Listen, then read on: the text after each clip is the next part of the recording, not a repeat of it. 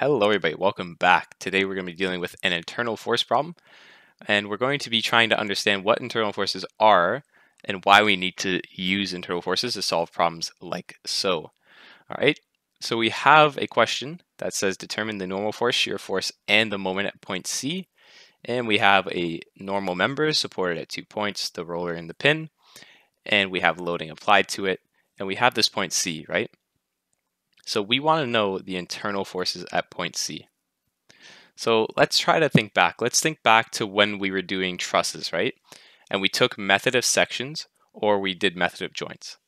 And we would find out what those internal forces were inside of each of those members so that we knew if they were tensile or compressive, right?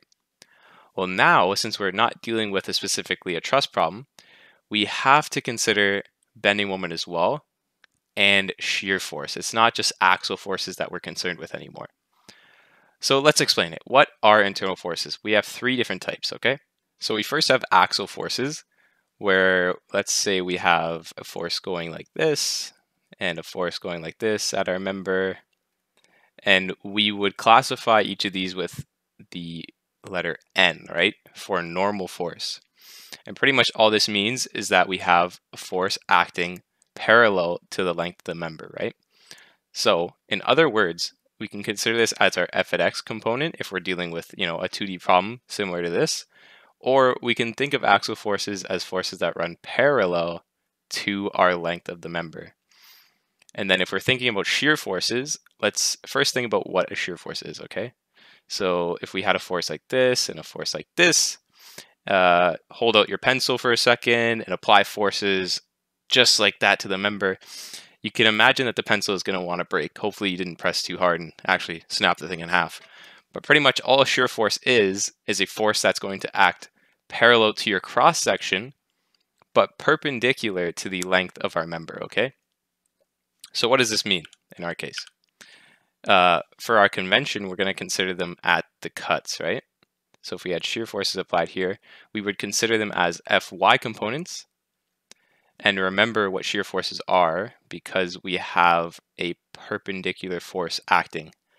The last force we need to cover is the moment, and we already know that that is going to be defined by m. And let's imagine we apply moments at our cuts over here and over here. And we can imagine the way these moments are acting are going to deflect this member that we have downwards, kind of like this, okay? And what does this mean if we think about this a little bit deeper? On the bottom face of this member, it is being stretched out. So that means it would be tensile on this face. And if we imagine the top face, it is being squished together. So we have compression on that top face here. So once we put all of this together, we can actually articulate it into one giant convention for all of our problems in the future, okay? So let's look at our axial force first. And our axial force will be considered positive if it is creating tension in the member, so pulling that member apart. And then with shear force, represented by V, I should have put there, shear force is going to be positive if it's creating a clockwise rotation for that member. So you can imagine the way these forces are kind of acting. We have that couple moment that is creating that rotation, right? And then lastly, we have the moments applied as well, like this, moment and moment. Our moment is considered positive if it is creating compression on that top face, okay? That's why I had to explain this little section over here, right? So why do we need internal forces in the first place? Why did I waste so much time explaining all of these forces again? Well, internal forces are important because we need to be able to gauge whether a member can sufficiently support loading at a specific point in our member, okay?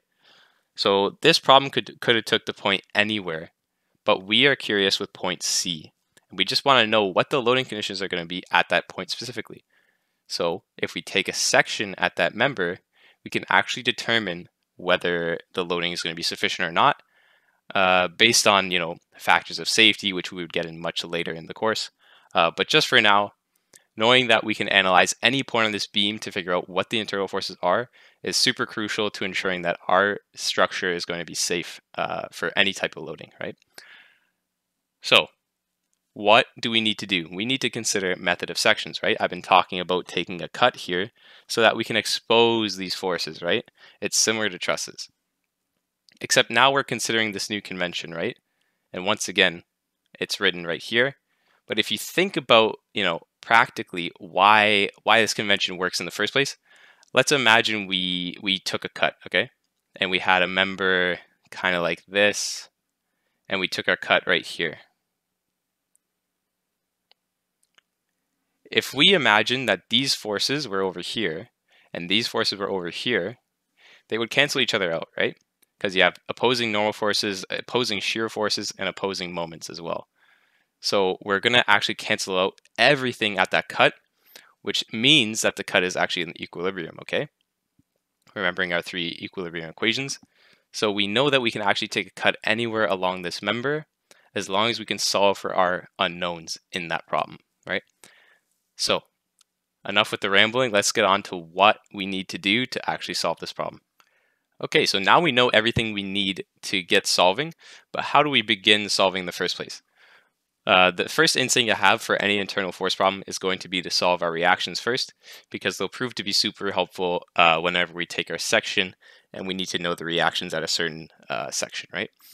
So what do I see? I see an AY here created by this roller.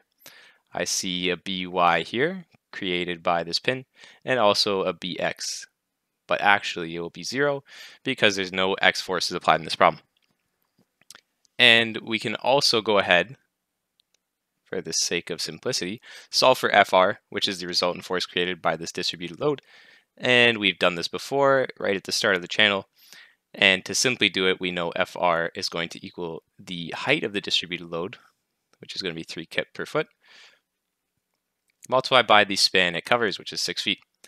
And that is going to give us 18 kips as the resultant force.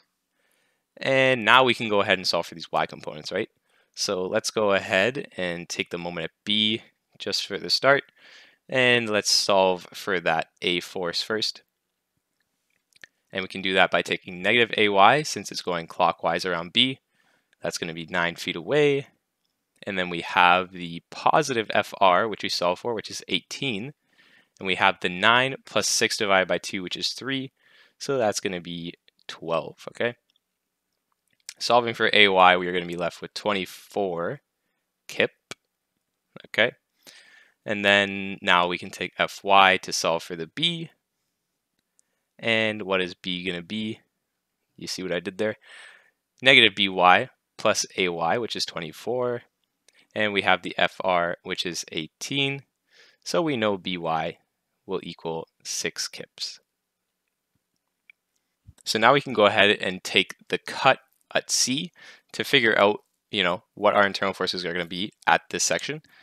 But when we take this cut, we want to pick the simpler side first to analyze. Similar to method of cuts for trusses, it just makes our lives a lot easier when we take the solution of the problem, right? Okay, so now we've taken a cut at the member, and we can see we're following our convention here. We have our axial or normal force here, our shear force, and our moment created all at cut C, and we have our reaction solved from before. So this is a pretty simple section that we've taken, which makes our lives a lot easier to solve for each of these forces. We can see that NC is going to equal 0 because there's no other X components in this problem. We know that VC is going to equal 6 kips, and we've drawn it in opposite direction from the reaction. So that means that, our assumption in our convention is correct, and we can keep that sign positive. And we have finally the moment to solve for, which we have to take the moment from C so that we can solve for the reaction. So if we take the moment at C, following our convention, we have a negative moment at C minus the BY, which is what? 6 kips times 4.5 feet.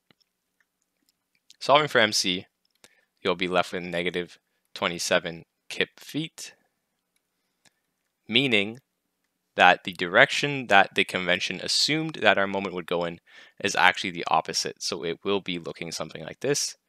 And we can keep this negative in our final answer just to avoid confusion, because our drawing states that we have drawn it this way, and our equation also states that we have drawn it that way as well. So we just leave the negative as it is, and we box our answers and call it a day.